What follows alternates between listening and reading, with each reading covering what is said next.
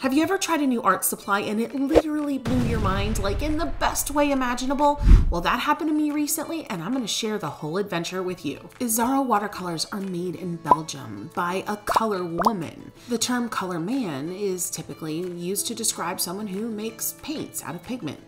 But these paints are made by a color woman indeed. Isabelle Roloff was born into a family of artists and color men, and she inherited their passion and expertise for creating color. So over the last few years, a bunch of you have mentioned this brand of paints, and last year at some point, I finally decided to pick out a few colors and give them a try. And honestly, they've been sitting in my studio for a while. I mean, you know, I have that whole video about like what type of procrastinator are you creatively, and I'm definitely a collector. But I finally pulled these beauties out, and oh my goodness, let's get into it. These paints acted in a way I could never have dreamed. And so I've arranged this video in a really unique way. You definitely want to stick around. I'm going to paint first and then swatch. And there's a really good reason for that. So like I said, stick around, watch to the end because it's just crazy. I can't get over it. Friends, I feel like I'm using all the brushes today. I'm using the samples from my Freedom from Fear brush collection. So bunch of different daggers. We've got a filbert, we've got a very large round, we've got a larger cat's tongue. So we're gonna have lots of fun. And then of course the Art for Joy's Sake brush collection and even my new travel brush. It's all gonna come out. Yeah, at least I think it is. Here's a look at my tubes. I just love these little mini tubes. Mini's not the right word, but they're just a different shape and they just have this quaint kind of feel, and I don't know. I think I'm probably the only person in the world that could like gush and crush over the look of a paint tube, but I'm okay with it. When I first started this video, I was convinced I was going to, of course, create a new palette, vintage tin, half pan, the whole nine, you know the drill. I've done quite a few videos on this channel of how to do just that. And as I'm looking through these little tins, I found one that I love so much that would fit perfectly.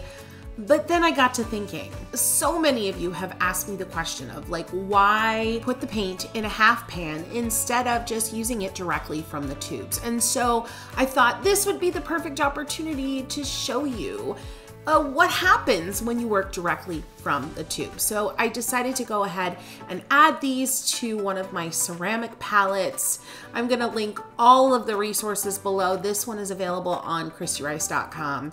And I'm gonna go ahead and use these paints right away before they've cured and kind of show you how things feel. And it's a little crazier when you're working directly from a tube, but stick around. Cleaning out this palette, I've used this with so many different things, inks and of course watercolor, even gouache and gesso, so it's got some residual stuff going on in there. And you might be wondering, well, you're gonna add the paint to these little wells, aren't they going to eventually dry or cure? And yes, they absolutely will. And honestly, that's my preferred way of working, meaning I like to put paints in some type of container, well, half pan, whatever it may be, let them cure, and then re-wet them, reconstitute them to begin painting. But today is a little experiment for you. And absolutely, this palette will not be a travel-friendly palette. This is an at-home, in-studio, on the painting table forever type of palette. First up, we have Eternal Summit. I love the names of these colors, by the way. Next up is Isaro Gray Light, Beige Titanium, Isaro Yellow Light, Isaro Yellow Deep, Isaro Orange, Isaro Pyrrole Red, Isaro Rose, Isaro Mauve, Isaro Purple Deep. This is a new one for me, so be kind. Danthrine Blue, Isaro Green Light, and Chartreuse Yellow. As for the style of painting I'm going to work on today, I'm actually taking my cues from an artist I follow on Instagram, Rosalie Gwen Papery. Oh my goodness. The artist's name is actually Kara, I believe. And I've just fallen in love, and honestly, I've been following her for years. Her brushstrokes just feel so incredibly intentional. And of course, the floral gets me every time, and just this romantic, ethereal. She definitely has like a mixed media vibe, which y'all know I love. And so I wanted to learn from her today a little bit, and so I'm gonna give it a go. I'm using Arch's cold press watercolor paper from the block today. So I'm starting with a colorful ground, and I already think I'm gonna do 2 of these floral compositions side by side. So I'm starting with that creamy blue and the grays, and I'm just gonna create kind of a loose rectangle shape here, leaving space on the left-hand side for another later on. And while I'm letting the first rectangle dry, I'm gonna get started on the second. I'm gonna go down here and use this chartreuse green. And I knew, actually it's called chartreuse yellow, and I was so confused with this color originally. It's probably why I bought it, because it intrigued me, because it's definitely more of an olive green, mixing in some of that purple, and I want to go really, really moody here. And I'm using my 3/4 inch flat wash brush so I can get good coverage quickly. And I also kind of want those like romantic, kind of brushy, kind of structured strokes. Gosh, does that make sense? That I kind of see in some of Kara's painting work. I think what's most intriguing about her work and what I want to kind of figure out for myself, and remember friends, this isn't to copy. This isn't what I'm going to turn my style into. This is just me doing an exercise and being open to learning from someone else. But anyway, what I love about her work is that it is mixed media. She uses a lot of watercolor, but her paintings almost feel like oil paintings. And I think that's so curious. And I wonder if I can make that happen. We'll see. I love that icy blue so much. I'm bringing it into the bottom here along with a little bit of grays and back to the chartreuse. This is gonna be an interesting one because remember, friends, I'm gonna go back over top of these rectangles with color. And this is a dark rectangle, so we'll see what I've gotten myself into. All right, you wanna get those all dry, friends. Just really let those dry out for a time, because when you start on the next layer, I really feel like them being dry underneath is super important. Especially on the left-hand side rectangle, because I need good paint coverage that doesn't diffuse, so it'll pop against those darker background colors. I mentioned earlier that I wanted to kind of examine or explain what happens when you work straight from a fresh tube of paint versus re-wetting a cured pan or well of paint. And you can kind of already see what happens. You potentially and easily use a lot more paint a lot quicker. So it's just something to consider, that you're going to have that tendency to pull up a lot more paint a lot easier when you're working directly from the tube. Now I'm getting right into it here, and I love these orange colors, so I'm going in with my number 6 filbert. That is the Freedom from Fear brush collection, friends. This is just my sample brush. It is a hot mess, but I've been using it for over a year now, and I adore a filbert. It gives you these glorious, just springy strokes that feel full but still wispy as you lift up. Oh, I just love it. Something that I remembered while painting these daisies, side view, I've got a 3/4 view and almost a full front view. Something that Kolbie Blume mentioned to me. And I'm paraphrasing here, and I'm gonna link our whole series with Kolbie below because it was just phenomenal. She mentioned about like using your brush and how she felt like when she first started painting, and remember, I'm paraphrasing, that she had to like know exactly what to do with her brush and how to make a stroke. But what she realized is that you really just need to scribble that brush around and move it around and tap, tap and wiggle, wiggle and scrub and let it kind of dance across the page. And that's when some of the most exciting strokes happen. And that really is the truth, especially with this style of painting, where the brush strokes, you're not gonna have layers and layers and layers of brush strokes. I mean, you're gonna have layers, but not like, you know, Christy Rice layers, like 65 layers, and then maybe I call it done. No, you're gonna have maybe 3 or 4 layers. And so these strokes need to be breathy and full of life and airy and intentional, because there aren't as many. And some could argue that even when you have more and more layers, you need to be intentional as well. And I would probably agree, but you have a lot more time to correct and edit and fix and fuss when you're adding a lot more layers, unlike this painting style. So when I was painting these leaves and these petals, I was thinking about the angle that I wanted them to be at. So a petal that was coming towards me, it was going to be shorter and kind of fatter. And I was also just thinking about keeping my hand light and wiggling and bouncing, and at the same time being intentional with how I laid down the color and really using my brush to its fullest potential. And that's where brush drills come in handy, and that's something I'll link below, of course. I've been doing a lot of talking, so I'm gonna go ahead, let you watch this painting kind of develop, and I want you to just take notice of the velvetyness of this paint, how rich and slightly creamy it is, and oof, it's just good. I'm gonna stop, take a look, have fun, and watch what unfolds.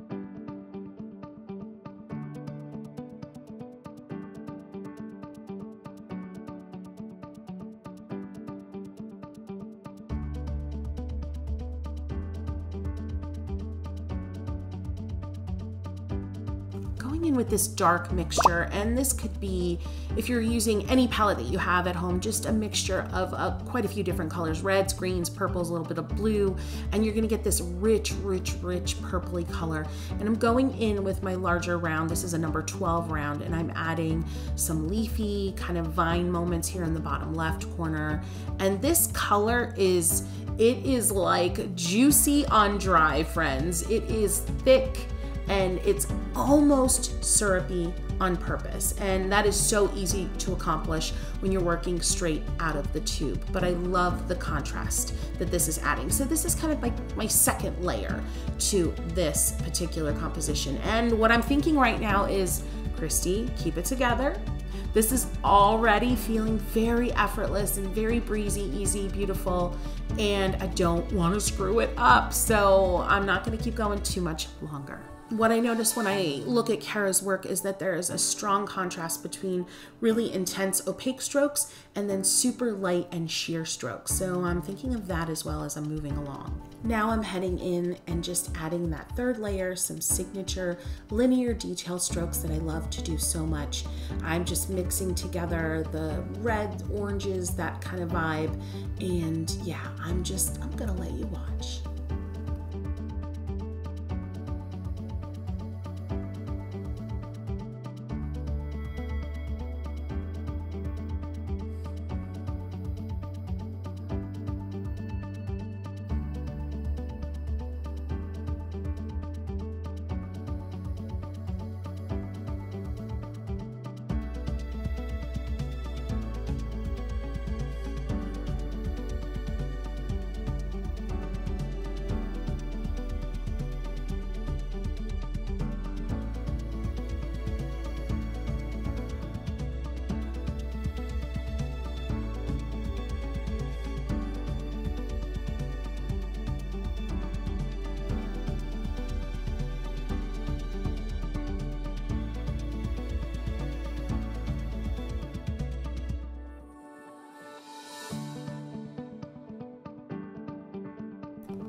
Cleaning up the palette a little bit. Y'all know this is something I don't do a lot, but the mixing space here is a little bit limited, and I am going pretty light right now, so I need that somewhat clean space to do just that. So this particular panel is gonna be a wild ride. I'm going in with the purple and that icy blue to get kind of a bright pastel of sorts. And we're gonna start, I'm just gonna create a loose, kind of loosely inspired dahlia flower.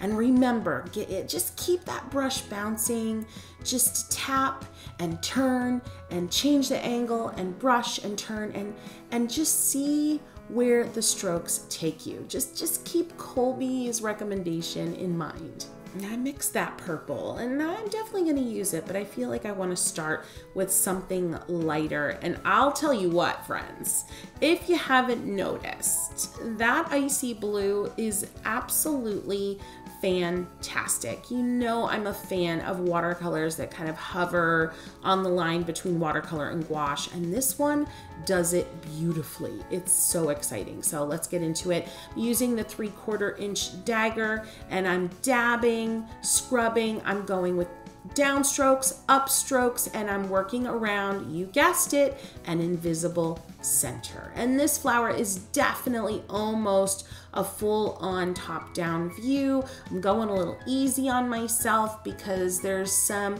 tricky challenges ahead in this composition that I know of. So I'm going with a flower view that I'm super duper comfortable with. And I'm definitely a little more heavy-handed with this paint because I'm trying to get that contrast over top of the darker background. Now heading in with that magical purple, and it is so fun. But notice, even though the application of this particular section with the paint is definitely more opaque, you can still see through, and you're still getting that watercoloriness. What I am starting to notice, and this is where like the shock value that I mentioned earlier in this video is coming into play.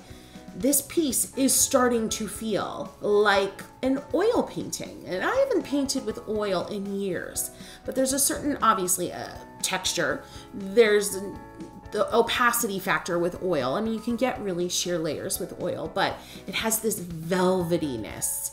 This paint is just that. It's velvety, at least the experience I've had with it so far. Now notice I did not swatch this palette of colors, but I'm definitely feeling like I want to now, because in my brain I'm thinking, these colors seem really moody and like Renaissance-like. I thought they were gonna be a lot brighter. And so maybe I need to go ahead and swatch this. But for now, I'm just working in some really dark leaves. Again, that like dark muddy purple, and then some of that olive green applied really like juicy on dry. And if you're curious, like, Chrissy, what are you talking about juicy on dry? I have a fantastic video. I'm gonna link it below about water control, and you'll learn all about all the things juicy on dry. I'm also noticing that one of these paints is a shimmer. And you know me, I'm not a big fan of shimmer, but I don't know.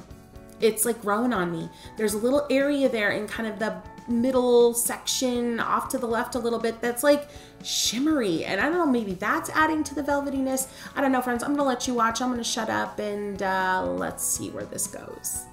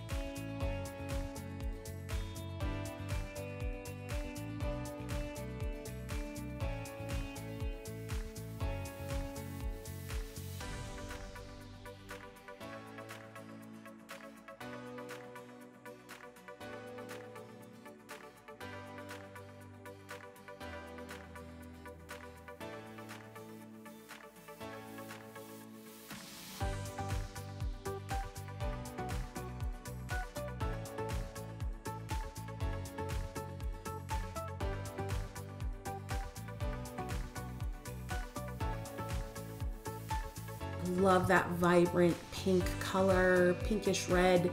I forget the name of it right now. You know how I am. And I'm going in with, of course, that icy blue, and I am making some berries. These are like, in my brain, like winter berries. Really enjoying letting just a hint of some of the leaves kind of extend off the page. I did that in the first composition as well, and it really is fantastic for composition. It gives your eye somewhere to go, but without being too rigid. I also need to just make a point to show you the gorgeous granulation that is happening with that chartreuse in the background and the purples. Oh my gosh, the granulation, so good, so good, so good. It's where the pigments are kind of separating from one another and create a ton of texture. So, so lovely. These paints are phenomenal. They are a mystery. They clearly are made by someone who absolutely is obsessed with pigment and their personalities. And this is the kind of paint that I adore. Honestly, when I created my own palette, I too am obsessed with all the personalities that watercolor has to offer. It is not a one-trick pony visually. And this paint woman, she knows that in her soul, and I feel it with every brushstroke. Now it's time to swatch these colors. Y'all know I'm an outlier. I do things backwards, upside down, and sideways when it comes to watercolor and probably everything in life. But I really needed to see the true clean character of each of these colors, because what I suspected is actually what is true. These aren't muddy colors. I mean, definitely some of these colors are more opaque, some are semi-opaque, but the vast majority of them, especially when they're not in mass tone, meaning full coverage, are extremely sheer. But because of the particular way that they've been made, and I don't know all the science behind this particular paint maker, and honestly, they're probably not gonna tell us because it's a beautiful secret. But there is some gorgeous stuff happening when you wash out these colors with clean water. They're extremely sheer down beautifully, and that is something I love. Again, something I did or tried to do in my own palette design. Look at that violet color in mass tone. Gorgeous, gorgeous, gorgeous, and it just washes down beautifully. You're not getting milkiness, you're not getting grit, you're not getting chalkiness. You're getting a gorgeous classic sheer watercolor. Look at this. If I had swatched this first, I don't think my paintings would have come to the end that they did. Their luscious creaminess, kind of, I've got like Rubens vibes, and oh my gosh, I'm so excited about how those paintings turned out, and I can't wait to explore some more. But I feel like if I had swatched first, I would have used the paints differently. Does that make sense? So sometimes turning your process upside down, maybe you do typically swatch first. I mean, most people do. Come on, let's be real. It kind of guides you in a way and boxes you in a little bit. So I use these paints in a way that was very much emotion-led and absolutely not knowledge-led. And it put me on a beautiful path. I think I can say confidently that these pigments are so full of personality because of the way they vary from mass tone or full coverage down to the sheer wash. So much is happening between, you know, those two opposites. The in-between is so magical. And then of course, the granulation in some of these, that chartreuse at the end granulates like it's its job. And oh my gosh, this icy blue, friends, it's lovely. In mass tone, it feels like wash, but not quite as strong. And then it shears out to this just lovely kind of steamy, summery sky kind of vibe. And oof, I love it so much. So friends, I gotta say, you know, maybe next time you grab a new set of paints, maybe don't swatch them first and paint first and experience them in use, and then see where that takes you, and then swatch them and see what surprises may come, because this palette blew my mind and shook me in a way that I haven't been shook in a while, and I think that's so fun. Isn't that why we're here? Now I want to go paint using these pigments in this kind of bright, bold, sheer way instead of the kind of, you know, creamy Renaissance oil paint style way that I did. So, oof, so good.